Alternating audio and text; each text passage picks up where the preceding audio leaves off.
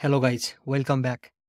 I hope at some point of the time you have uploaded your image at some website for removing the background of the image.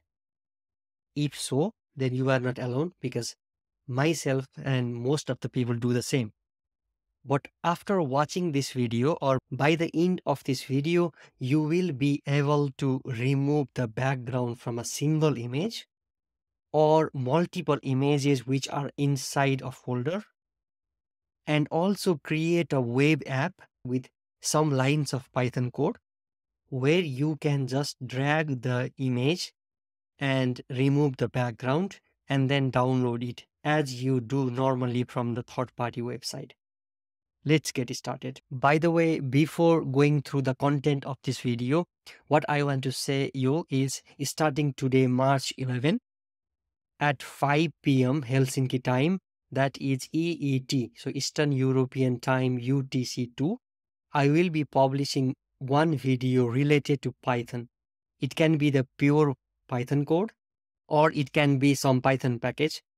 If you want to get notified as soon as I upload the video, please subscribe and have the notification on so you will get the notification as soon as I upload the video. Now let's go to the content of this video. By the way, this video might be little bit long, but I will provide time stamps in the video, so feel free to jump between different sections of the video as you want. As I said before, we are removing the background of image, not only one image but multiple images using the Python library called rembg. So first we will install and import the package. Then we will use the package as a library itself, usage as a library. Then usage as a CLI. So we can use CLI or terminal to achieve the same thing. And at last, we will create a Gradio app where you can just upload the image and remove the background of the image. First, let's go and see the rembg Python package from GitHub. So let's open the link. It opens in the GitHub page. So it says rembg. Rembg is a tool to remove images background. So if we scroll down, it says that, okay, we can remove the image background, and you can see some of the examples here. You can go through this GitHub link. I will provide the link in the description. But let's see what we can do. So it has CPU and GPU support. For me, I'm using CPU machine. So I will just do installation with pip install rembg, but it also supports the GPU because behind the scene, it is using deep learning to remove the image background. So usage as a CLI, as I said before, we'll go through this. But as you can see here, it has many functionality and you can use as library, you can use the CLI, and also you can create a Docker image and then replace the image background. So whichever you prefer, it's up to you. But the main goal here is to remove the background of the image or images. So let's get back to the notebook. First, we will install the Python package. We can just type exclamation pip install rembgq. If I type shift enter, it will install the package for me. And the Q means that doesn't show anything when it is installing the package. Now it is installed. Let's import the package. Here we can import the package. But before going through the code, so rembg uses the UNet. UNet is a type of convolution neural network. That means it is deep learning model behind the scene. Architecture that is commonly used for image segmentation task. So rembg provides a fast and easy to use way to remove the backgrounds from image using state-of-the-art machine learning techniques. So this is what it is used behind the scene. And there are actually many models that can be used. As you can see here, there are many models. There is the UNet, there is UNet P, and all the different models that you can use while you run the code. Now usage as a library. Let's see what is there. What we can do first, as I said, from IPython display import image as image display. By the way, I have some of the images already here. Here I have folder input image. There is an output image folder also. And there is the car input image and output PNG. I can remove this because this is just the image that I used before. I can just remove it for now. And this is the notebook I have here. So I'm going to open the image that is here, car input image. So this is how you can load the image with this IPython display image function. So if I run this, it shows some error. It says that, okay, no such file or directory car input.jpeg. So I have here car input.jpeg. Oh, it's JPG.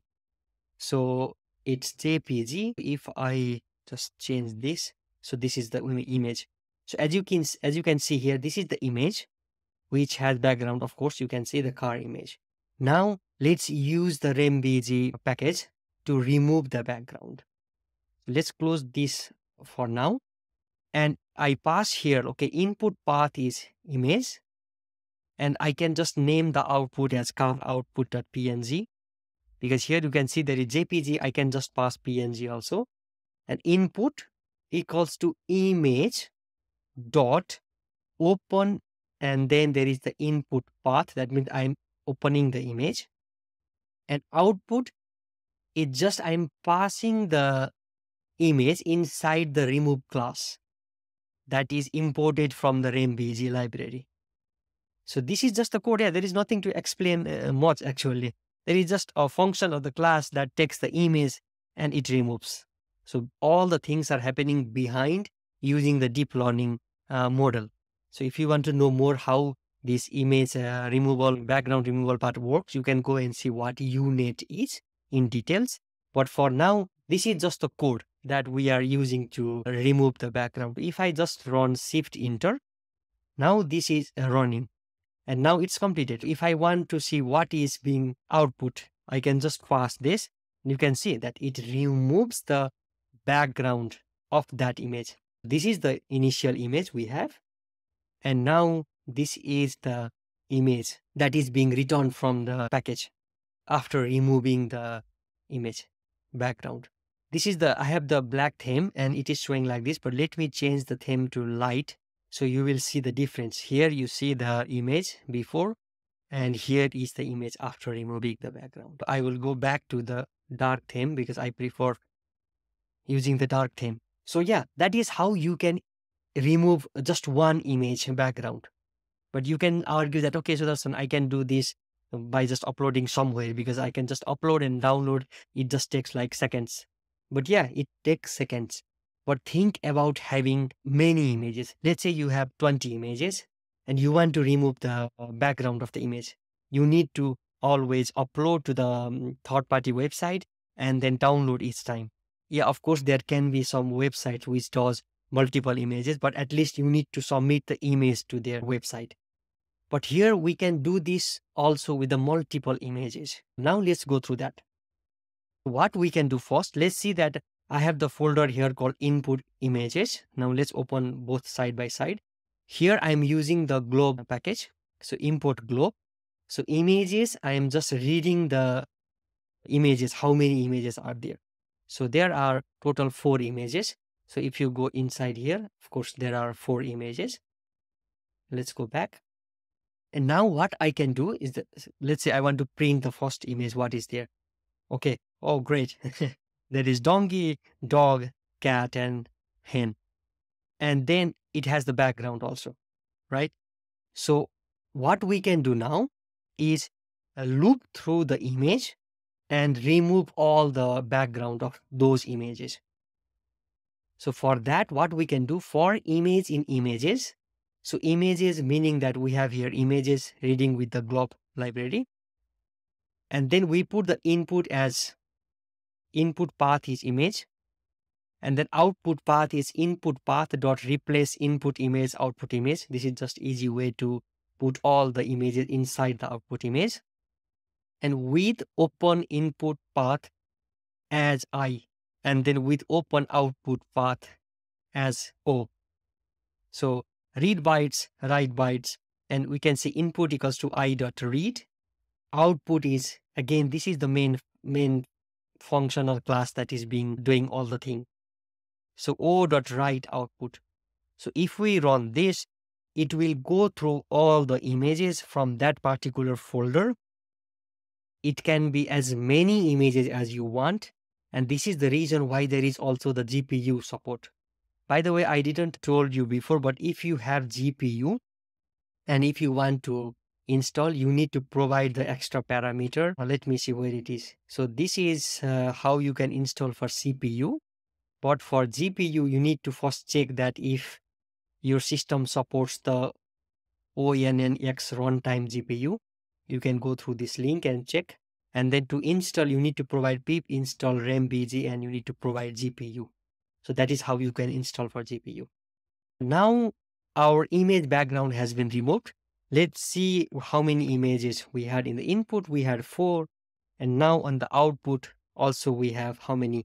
Okay, I already had 4 images before. So then it actually duplicates all those images and it shows here 8 images. So if I go to output, there are all the images here. But okay, let me do one thing. I can just remove this all for now, just to make sure. And then again, I go here and then run the code again.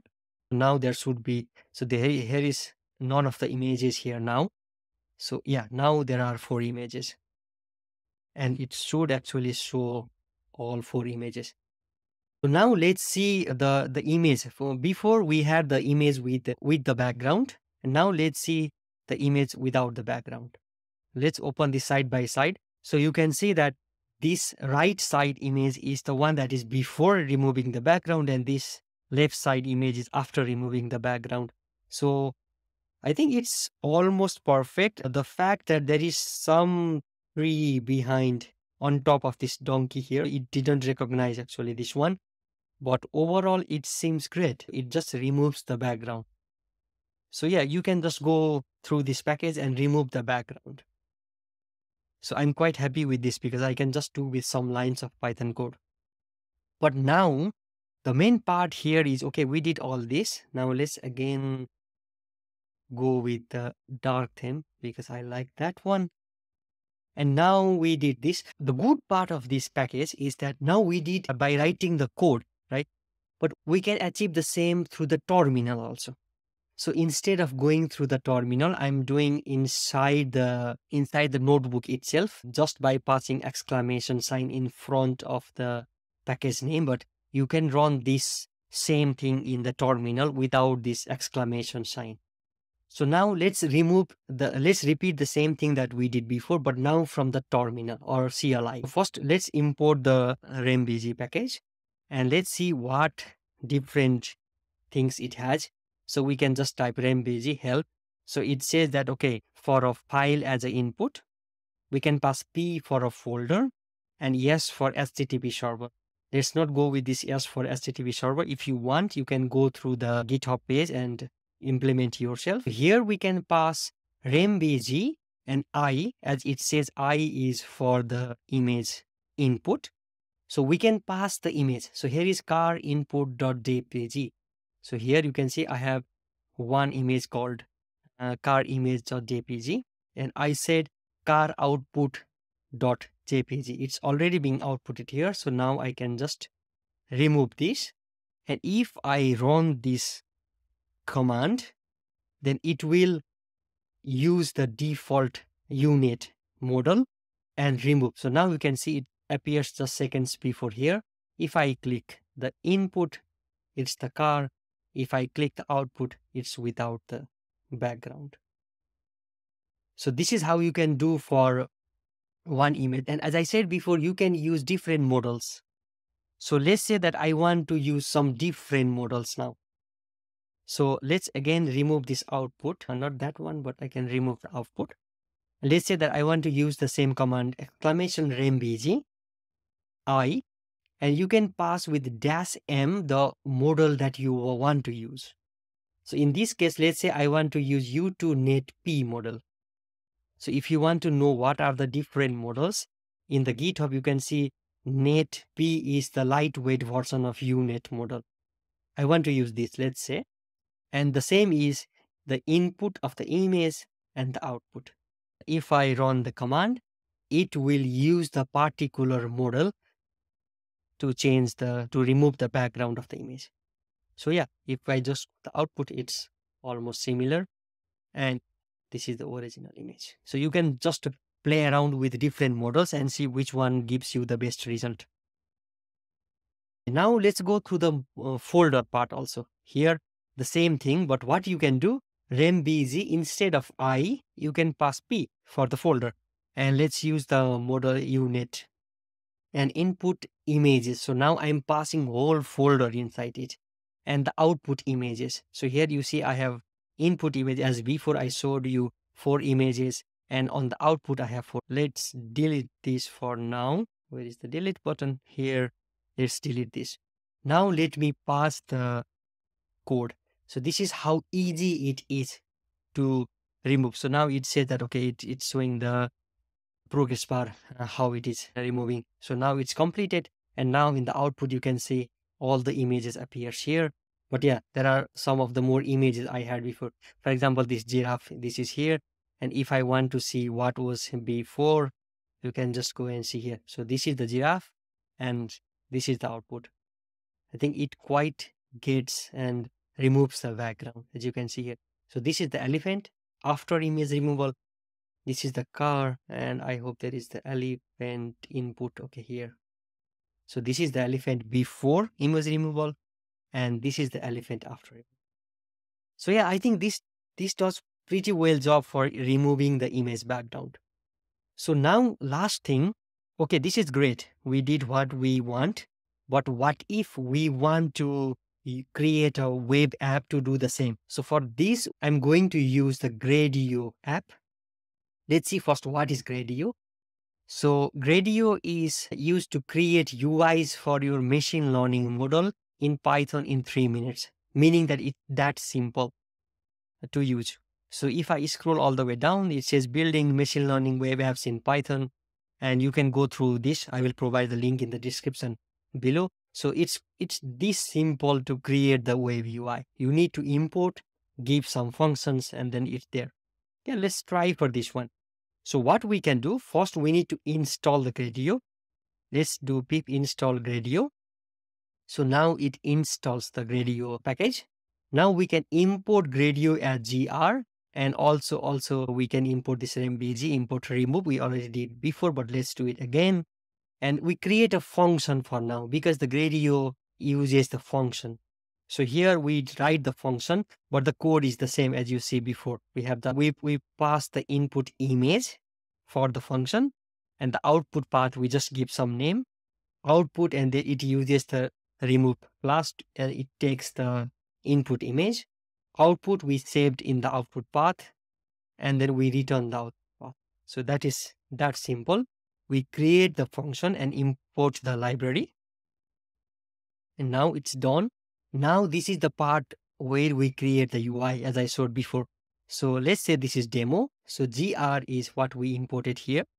And interface is the class that we take from Gradio. And it actually takes in a function which we just created here. And it takes image, input, and the output. So here I have written gr.image type peel. Peel means we want to use the pillow. I have explained here below. The function which calls rembg and handles the image background removal. And the image is the Gradio component, and type peel tells to pass the image as pillow object. Because by default, it takes numpy array.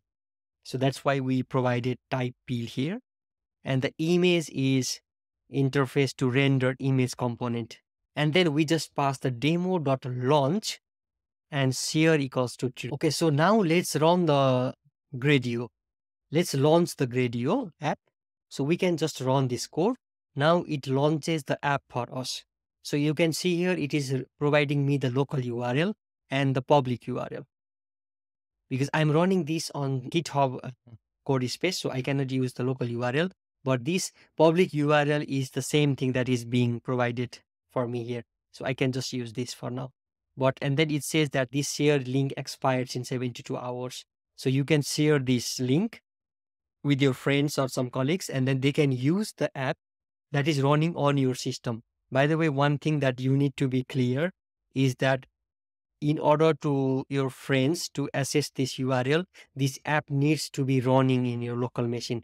I have written here, website will run on .grade.io extension, but this shareable link lasts for 72 hours and will last if only your system is running, because Gradio just hosts the web app on your system. The system needs to be on in order for someone to use this public URL. But now let's test this. It's the same thing, but it will of course work. Let's take the elephant and let's submit this. So it should remove the background of this elephant picture, as you can see here, and you can just right click and save image as. So yeah, this is how you can remove the background of your image using the rembg library. And with Gradio, you can even create a web UI to do the same. So I hope you learned something, and now you can use this to remove as many images background as you want, and you don't need to upload to the third-party websites to do the same. I hope you like this video. If yes, then please like the video, and if you haven't subscribed yet, please do so, which motivates me to create the content like this in the future. Thank you for watching and see you in the next video.